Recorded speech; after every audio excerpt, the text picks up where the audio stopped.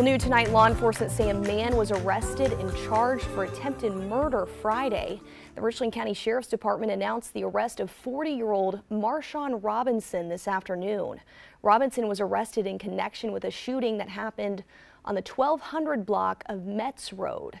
According to deputies, this happened around 11 Friday night. And investigators say Robinson fired multiple shots, hitting a victim. Then they say the victim fired back in self-defense.